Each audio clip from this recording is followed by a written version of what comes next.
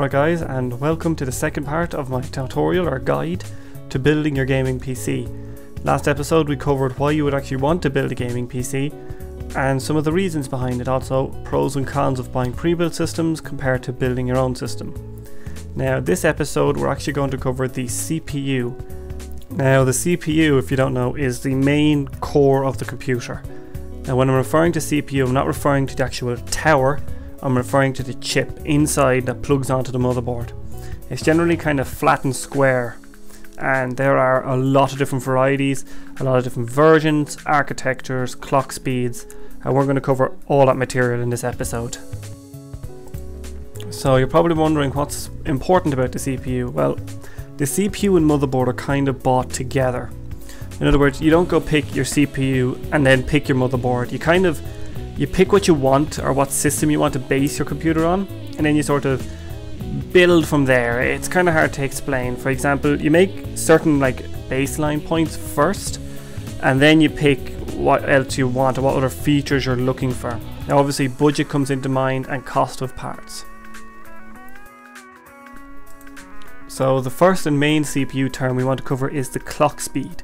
This is generally measured in gigahertz. For example, my processor is a Phenon 6, an AMD chip in the Phenon range obviously, and it has 6 cores and runs at 2.8 gigahertz. Now the majority of chips nowadays come stock between 3.3 and 3.5 gigahertz, in and around that area. Some chips are lower, some chips are higher. Now there's another thing we're going to cover way down the line when it comes to actually configuring the computer after the building process, called overclocking.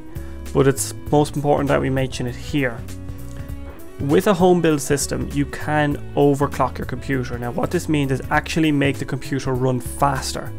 Gigahertz is the measure of speed for the computer. So the higher the gigahertz, the faster your CPU. Also, the CPU is the single most important part of the computer when it comes to speed. Upgrading your CPU will upgrade your computer speed to no end. People's claim that you upgrade your RAM, you get a faster computer.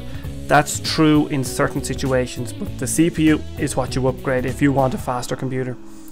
Overclocking, however, means you can get a faster CPU without having to spend any extra money. Now, overclocking comes with advantages and disadvantages, but you will have to spend extra money on coolers. Now, all computers or all CPUs come with what's called a heatsink.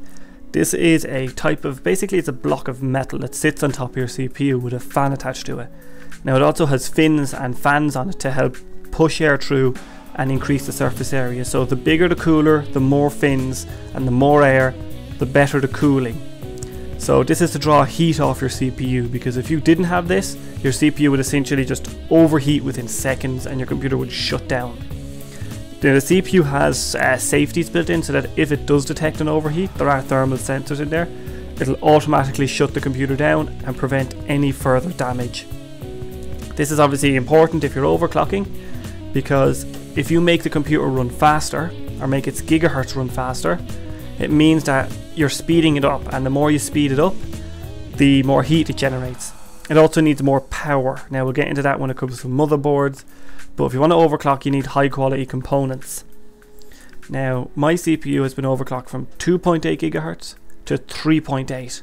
Now that is a massive overclock, but I bought the Phenon 6 knowing well that it would overclock well. If you want to overclock, it's more advanced. I would not recommend overclocking for a first time builder, but it is something worth looking into if you want to upgrade your computer down the line. Now you've probably heard me say this term called gigahertz a few times. As I said, it's a measure of speed, and what it actually means is how many cycles your processor can do per second. In other words, it's how many calculations it can do in a second. In other words, it's a measure of how fast the transistors can actually switch from the on state to the off state and do its binary addition and subtraction. Now the gigahertz is manipulatable through the BIOS of the motherboard. That's the overclocking thing. We'll get into that, trust me on that. Now another thing you're probably wondering about, what does dual, quad, trip, hex and octa-core mean? Well, that's how many processors are in the CPU. Essentially, your computer has one processor, the standard computer has. That's your Pentium processors from years ago. Nowadays, all modern computers have 2 or more cores. What this means is it can take 2 signals in simultaneously and output 2 signals at the same time. Now, in order to use this properly, the application or the program you're running has to run in multiple cores. Now, when it comes to gaming, only recently 4 cores has come into it. But the multi-core technology also allows you to run multiple programs at the same time without slowing them down. Don't forget, you cannot use the cores as one big CPU, but as small CPUs that can run in parallel with each other or together. In other words, if I have a 3.3 GHz computer, which is a quad core, that means each core can run at 3.3 GHz. But unless the application you're using, such as a video rendering tool like Premiere Pro, which is what I use, will actually use all the cores and work in parallel, while some applications, such as WinZip, only use 1 core, which means your other 3 are sitting idle. This comes into handy for games because only very modern games like Battlefield 3 actually use more than 2 cores. I think Battlefield 3 can use 4, and I think it can use 6 if you have the processor, it'll use 6 to help spread out the load and give you better performance overall. Now, another term that pops up is something called the threads. In other words, the threads is the inputs or the data lines into the actual CPU. For example, if you have a 64-bit CPU with 6 threads like mine, that means you have 6 threads which can accept 64-bit binary digits in. Now, you don't need to know much about this, but the threads are essentially the input into each core. Now, the new Intel processors, such as the Sandy Bridge and the i7 range in particular, have a thing called hyperthreading. This means that they actually put in 2 threads or 2 inputs per core. This allows them to squeeze every last ounce and drop of performance out of the CPU to maximize your performance. This is a very good thing, and I wish AMD CPUs had it personally. Okay, so now we've got most of our CPU terms explained, we're actually going to move into the picking of your CPU. And the first thing you have to do is make the choice between Intel or AMD. Now, this is sort of a computer hardware war that's going on, per se, much like the console wars. Essentially, the Intel CPUs tend to be very good. They have massive performance, okay? But they are more pricey. The AMD CPUs tend to give you the most amount of bang for the money you spend, but they just can't match the performance of the Intel CPUs. So the first we're going to do is we're going to have a look at the AMD range of CPUs. Now, when it comes to AMD, you have a very simplistic choice because with Intel you tend to have each range of CPUs has their own socket and are not compatible with each other. However, AMD, for their last 4 generations of CPUs, I'd say, have been using the same sort of line of sockets, and then the next one up is backwards compatible with all the rest. So with AMD, they are all based on what's called the AM3 Plus, is what I would recommend as your socket choice. Now, this will be coming around to motherboards, but if you have AM3 Plus socket, that will support AM3, AM2 Plus and AM2 sockets as well. Now, when it comes to the processors, there's the Athlon, Phenon 2s and Bulldozer range.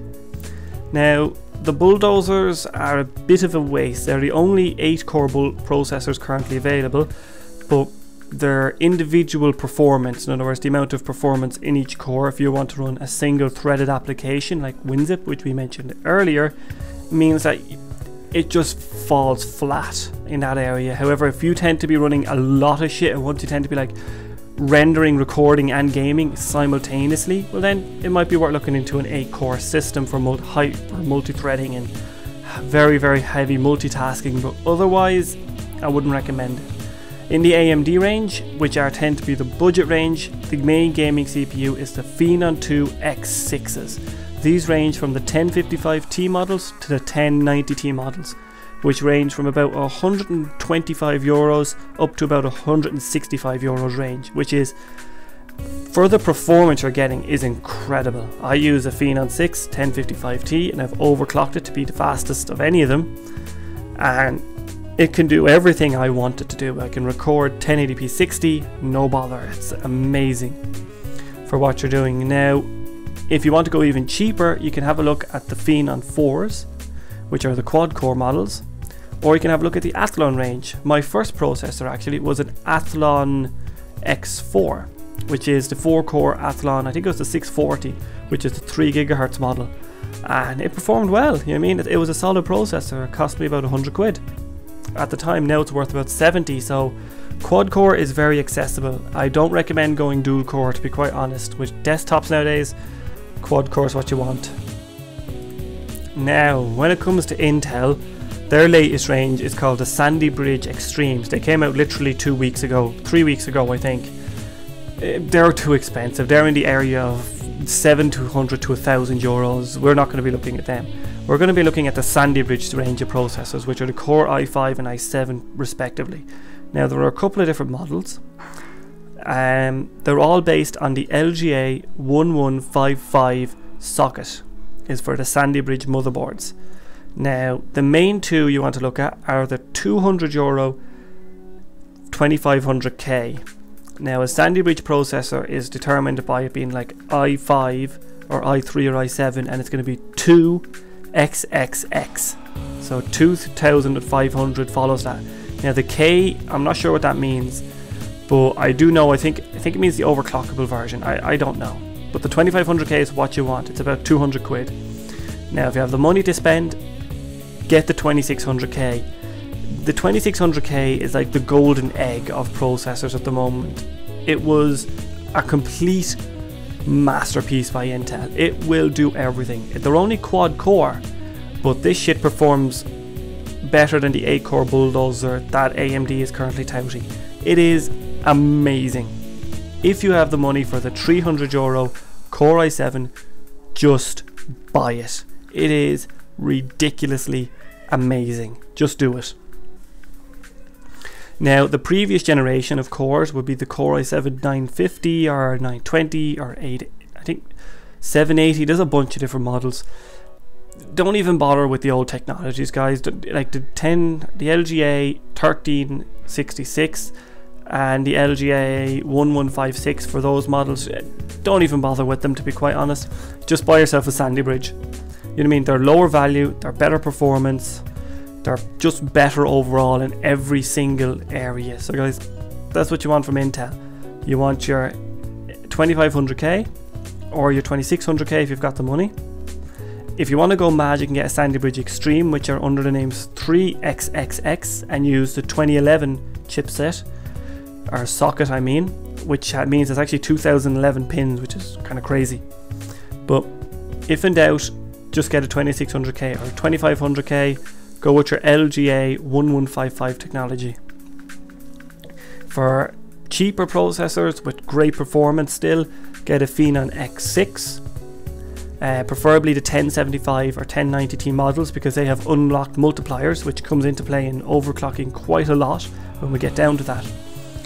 The next ones down will be a Phenon 4 Black Edition. The X4 models, they're quad cores, they're great as well, they perform well. And if you really have to save your money, go with an Athlon. It'll still perform your games great. I can't even speak. But get a 640 or higher, 3 GHz or higher quad core of Athlons, and you're set.